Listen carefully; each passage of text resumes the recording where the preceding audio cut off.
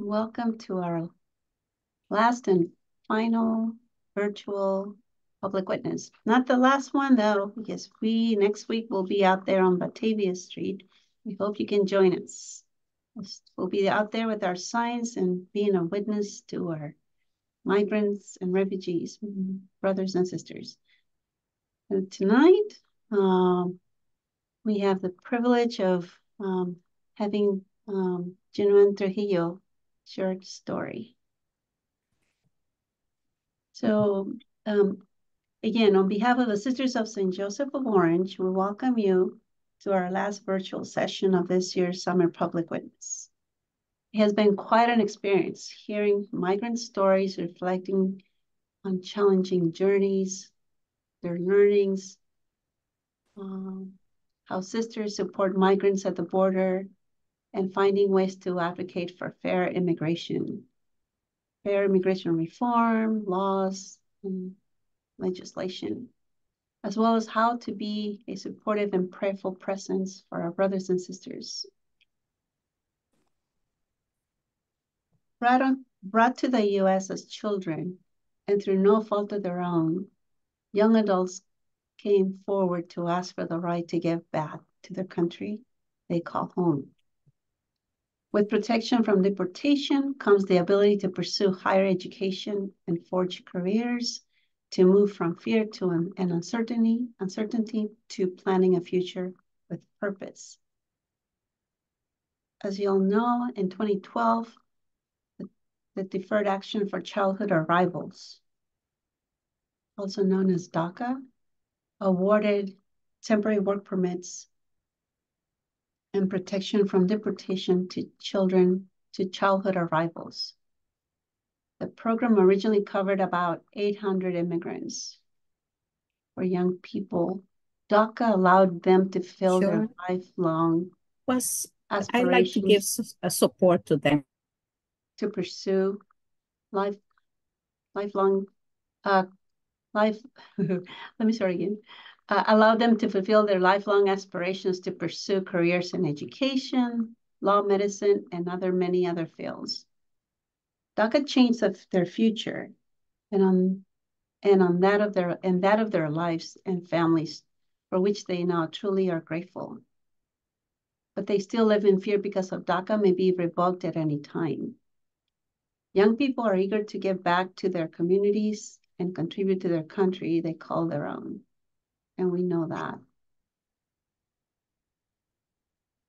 While many young people brought as minors benefited from DACA, many did not.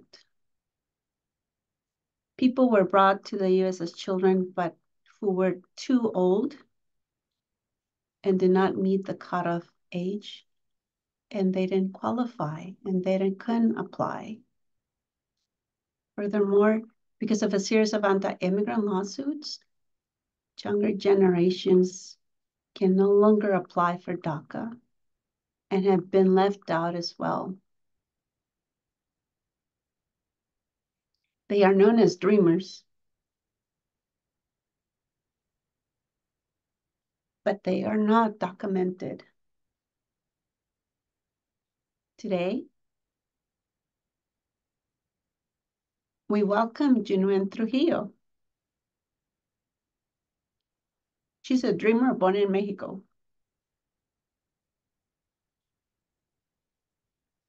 She will share her migrant story and tell us about the many obstacles she's faced in pursuing her law degree. Thank you, Yunuen, for joining us today. We are looking forward and eager to hear your story. Now, I pass it on to Marianne that will lead us in tonight's prayer.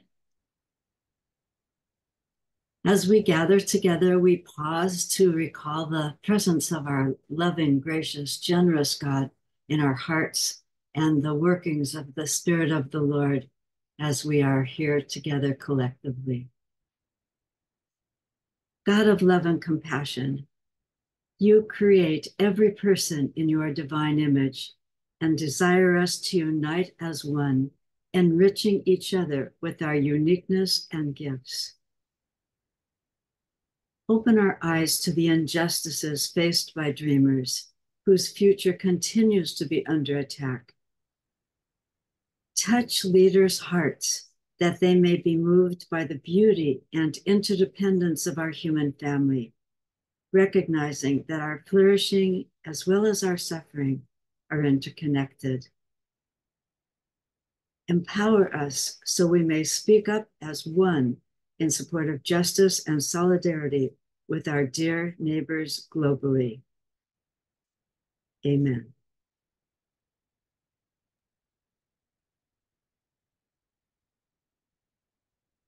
Thank you, Marianne. I have the honor of introducing our speaker for tonight, Yunuen Trujillo. Yunuen is a Catholic lay minister, a faith-based community organizer, and an immigration attorney. As a community organizer, she has worked with LA Voice Pico, a faith-based, multi-faith, multiracial organization working to create a society that reflects the dignity of all persons, working on issues such as immigration, education, and mass incarceration. As a lay leader, she is a religious formation coordinator for Spanish presentations with the Catholic Ministry with Lesbian and Gay Persons of the Archdiocese of Los Angeles. And she is also a published author. Her book, called LGBT Catholics, A Guide for Inclusive Ministry, was published not too long ago by Paulus Press, and I believe she's working on another book. She is, as I mentioned, she is an immigration attorney, and she is an immigrant herself. So I'm really happy to pass the mic over to Yunuen. Yunuen, thank you so much for being with us. Thank you, Damaris, for the invitation, and thank you, Maria Elena. I'm very happy to be here with all of you, and I hope as I share my story, hopefully I can help expand a little bit of our vision when it comes to our fight for immigrants. And so I'm going to share my story in a way that I've never shared it before. So it's going to be a little bit more open, a little bit more intersectional. Because I've realized as someone who, is in LGBTQ ministry, sometimes I tell my story, from the immigrant side, and then sometimes I say it from a different side. But I think we can become more effective in advocating if we become more intersectional. So as you heard before, I was born and raised in Mexico, in León, Guanajuato. Guanajuato is right in the center of Mexico. And so I was born there, raised there. My dad passed away when I was 11 years old. I was born to a family that the person with the highest degree of education was my mom, with middle school, up to middle school. And so when my dad passed away, she had continued her education even after having me and my sister. So she got to, get a high school degree, but she was never able to, get that bachelor's degree, which she always wanted. And so when my dad passes away, she loses her job. She realizes her economic opportunities are very, very narrow. And she realizes that me and my sister are going to end up in a similar situation. And she didn't want that. So she came to the US. A couple years later, my sister joined her. And then 2 years later, I joined her. And so by the time I came to the US, I was 16 and a half. And that was around 2003 or so. So I was lucky enough to be able to go to high school. I didn't have to work right away. But as soon as I graduated high school, I started working full time. My mom, like many migrants, she had been working a lot of hours, like 80 hours per week. And she was working for an abusive employer. So she ended up becoming ill. So my sister and I had to start working. We didn't think that we'd be able to ever go to, get a bachelor's degree because of restrictions that we had, things that we didn't qualify for in terms of in-state tuition. And so I guess you could say I kind of took it easy. So I took my time learning English and going to a community college. And eventually my sister started figuring out how to transfer to a four-year university. During that time as well, I came out to my mom as an LGBT person.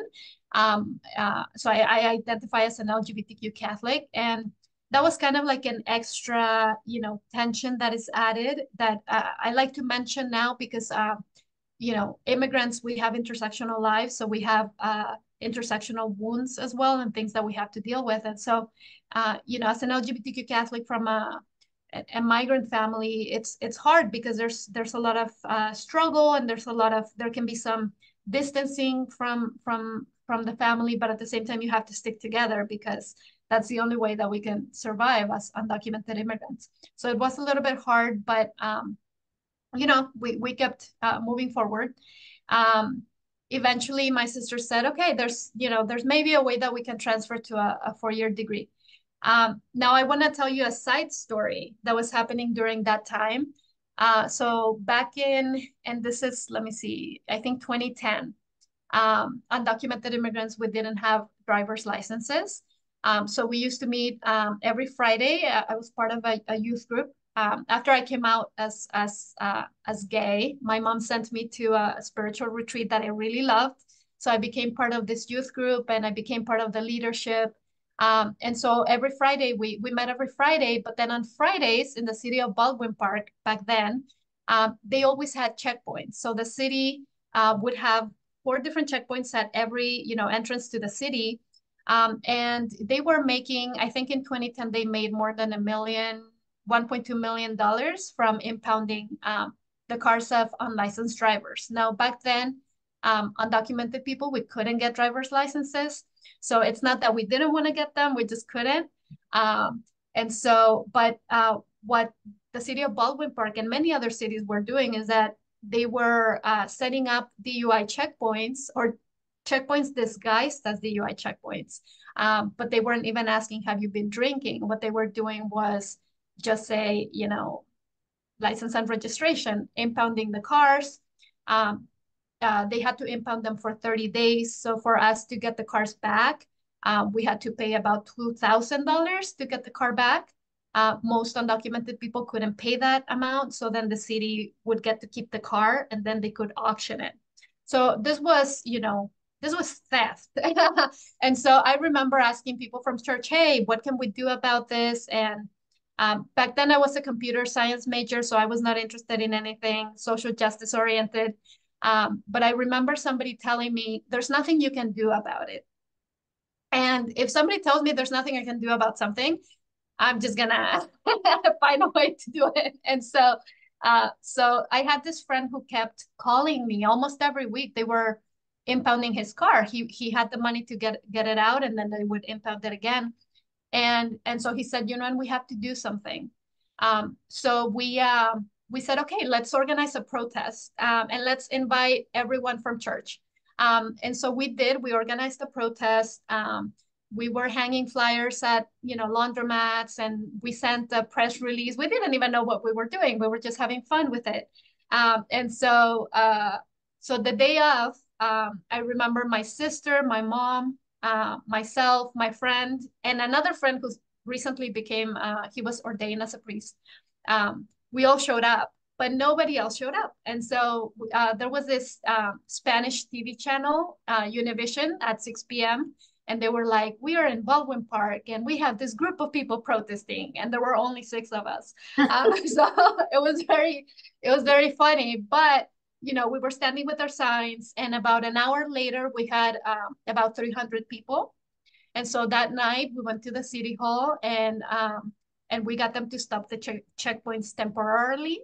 At the same time, because of this, I met a priest in Baldwin Park, Father Mike Gutierrez, who, we connected, and he was involved in faith-based community organizing. And he said, okay, let's continue what you've started.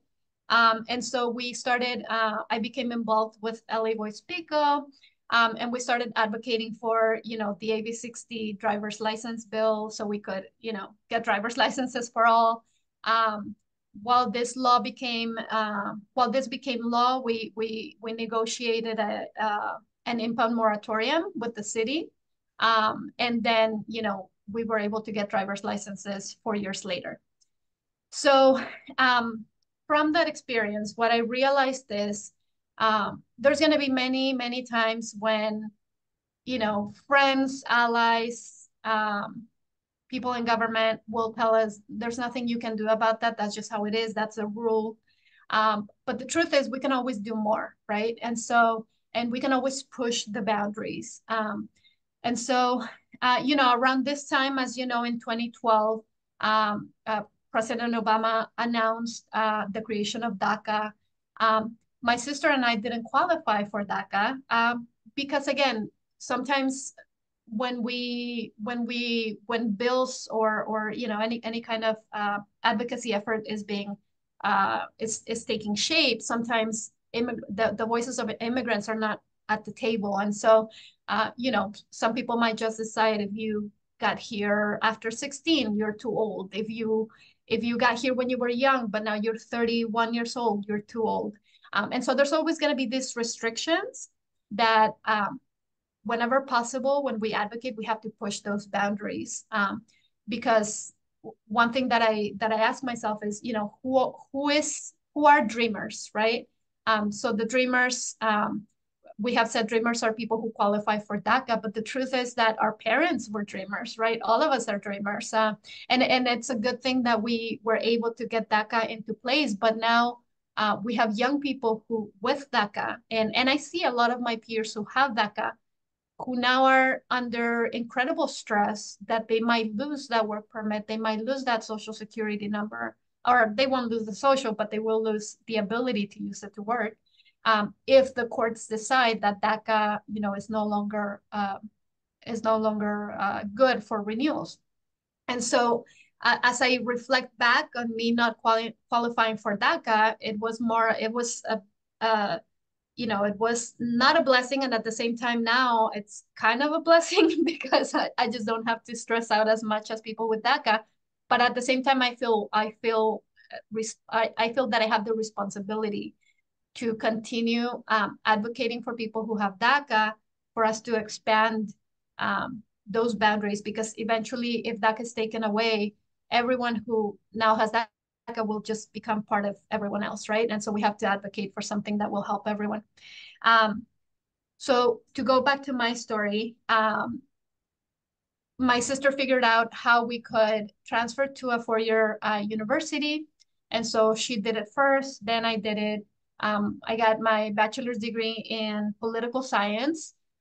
We both did this while working full-time, so we were always part-time students. And when I graduated in 2014, I decided to take a year off. And after that, I said, okay, now I have this bachelor's degree in political science. And at the time, I was offered a job by former Secretary of Labor and now LA County Supervisor Hilda Solis. So I had a job offer, but I have no way of getting, that job. And so I decided, okay, I have to find a way to become independent.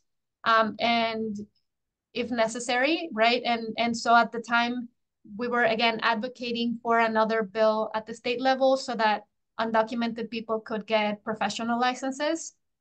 And so I knew that I could become an attorney. And so I decided to go to law school.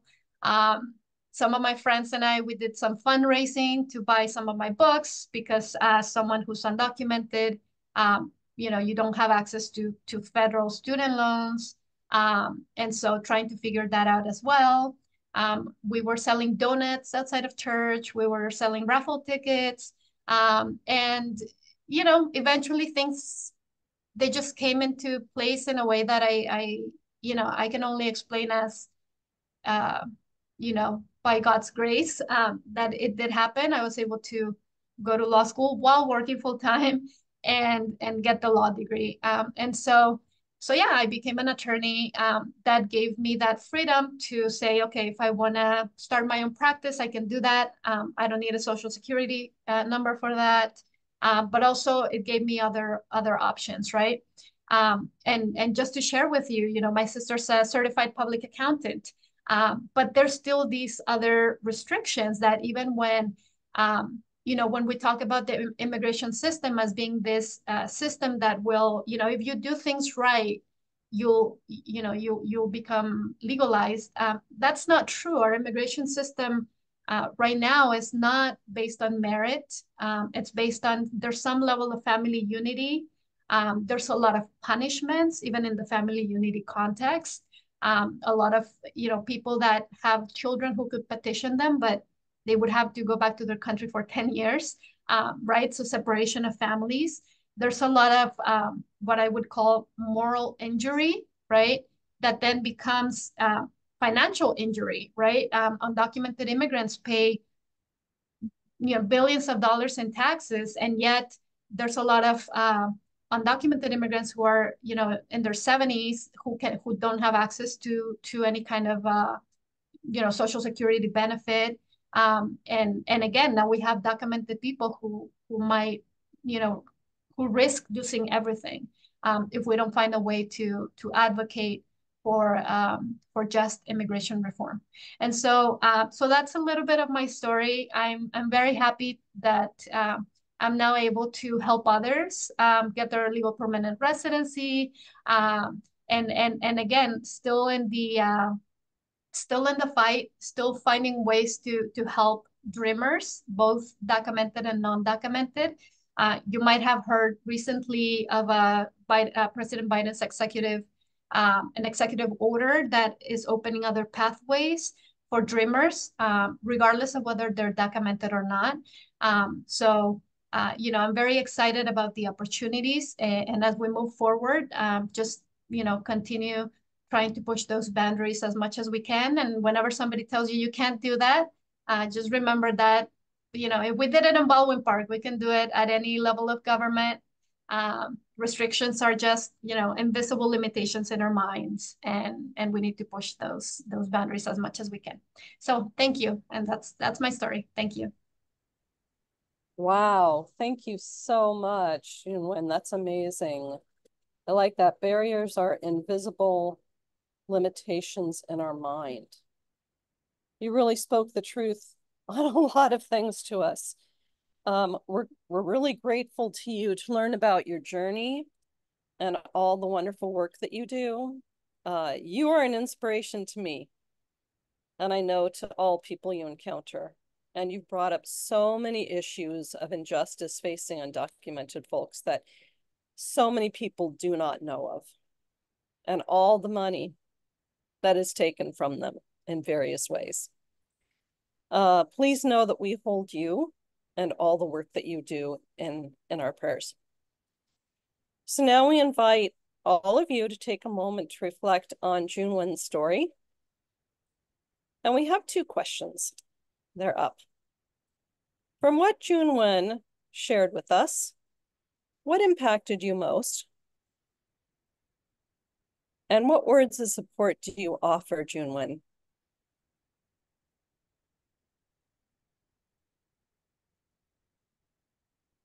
Please think of those, and please type your thoughts in the chat.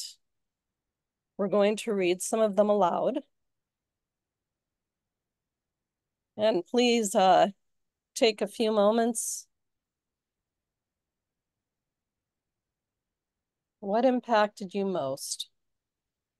What words of support and encouragement do you offer, Yunuen?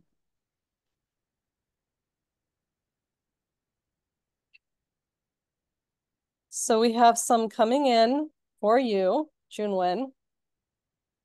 And this is always a wonderful time because you've inspired us, and now we hope to inspire you by some of our comments. Teresa does remember about the checkpoints, so unjust and a nightmare. They did that too in Orange County. I remember it being done also in Pasadena. And I drove through one with one of my undocumented friends on purpose to see if they would stop us. They didn't, so we didn't have a chance to.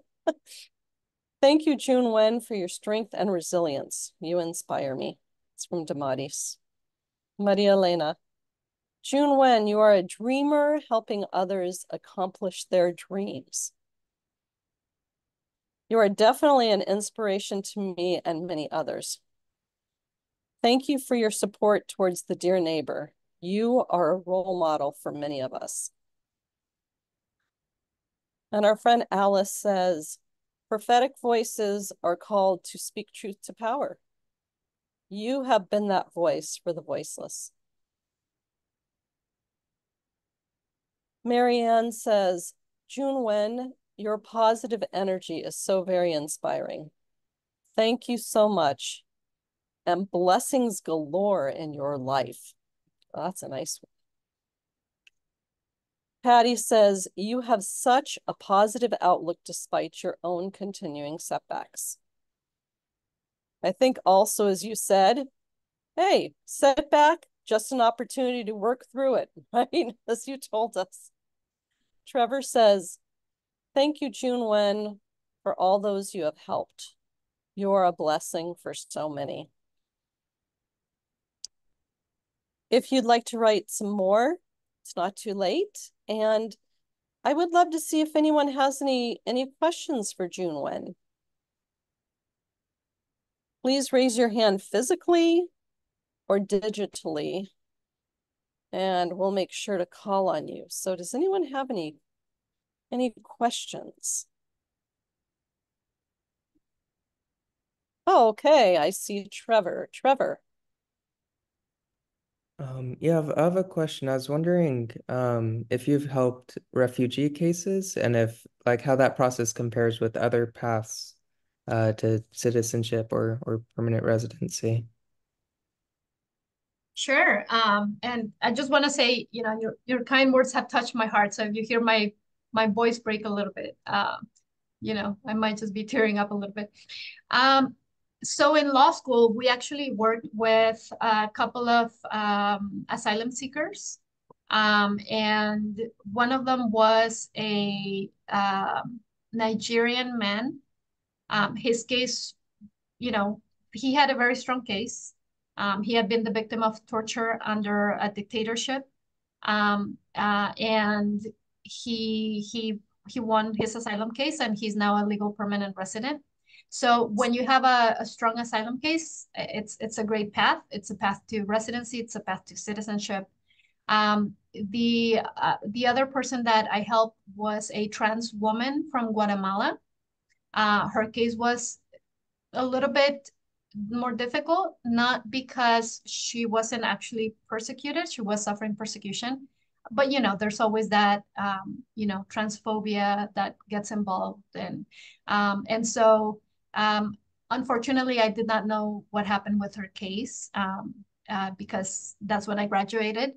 So again, it's a good path for those who have a strong case, but, you know, there's still a lot of challenges there. Thank you. Anyone else have any questions? Just raise your hand in the chat or raise your hand physically.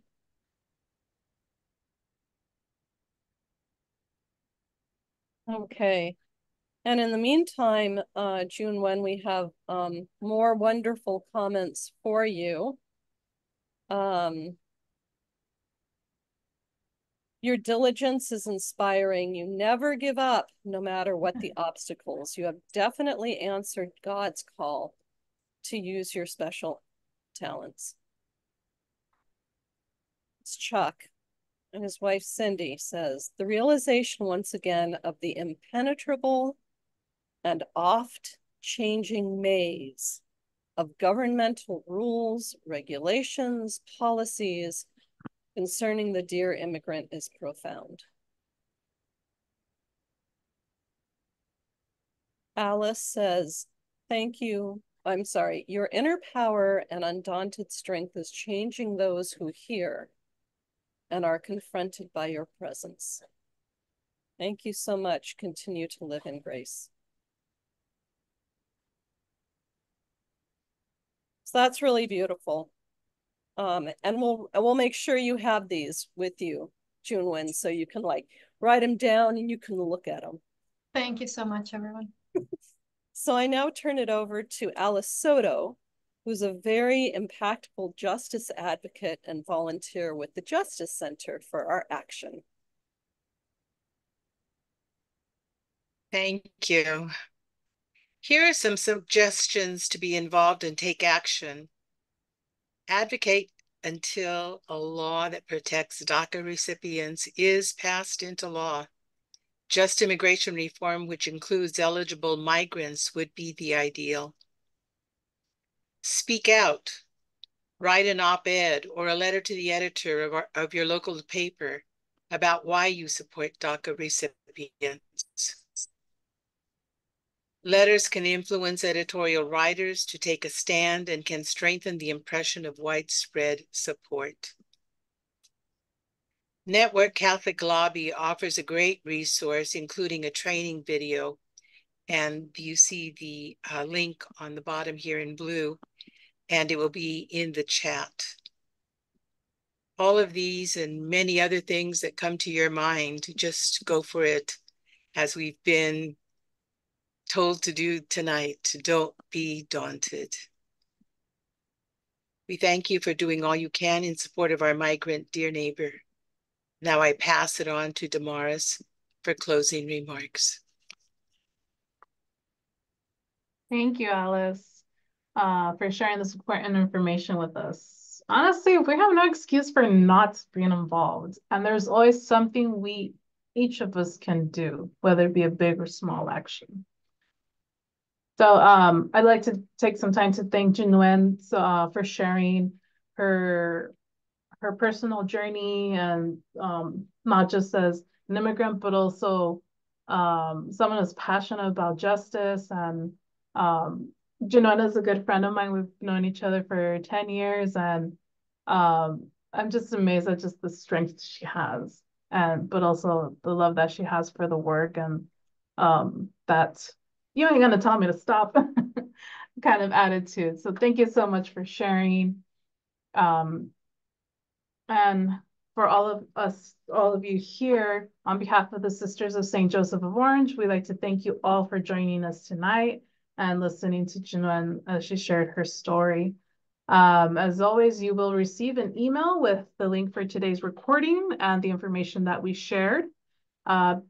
We just ask, share this with others, share this with your community, with your friends. All the recordings are online on the Sisters, the congregation's YouTube channel. So speaking of which, this is our final virtual public witness night. So thank you, Yunuen, for wrapping it up for us. We'd like to thank all of our speakers, from Teresa, Mamadou, Sisters Deidre, and Suzanne, for just these amazing stories that they shared, and these amazing insights, and just the love. You hear the love that so many people have for their family and for the community of immigrants. So all those stories, you can, and we'll include the links in the chat, so you can watch those or rewatch those, or pass them on, share them with other folks so they can also hear these wonderful stories. Now, beginning next week, August 20th, we will begin our in-person public witness. So for anyone who is local to Orange County or wouldn't mind driving here to the city of Orange, you are all invited to join us on Tuesday nights, beginning from August 20th to September 17th, from 6 p.m. to 7 p.m. We will gather in the parking lot next to the auditorium of the St. Joseph Center, and then we will be along Levada Avenue, as you can see in these pictures here. And we're going to be a peaceful and unifying presence, standing in solidarity with our migrant brothers and sisters, showing our support for asylum seekers, for refugees, and for immigrants. So hopefully you can join us on one of these nights. Again, spread the good news, spread the word,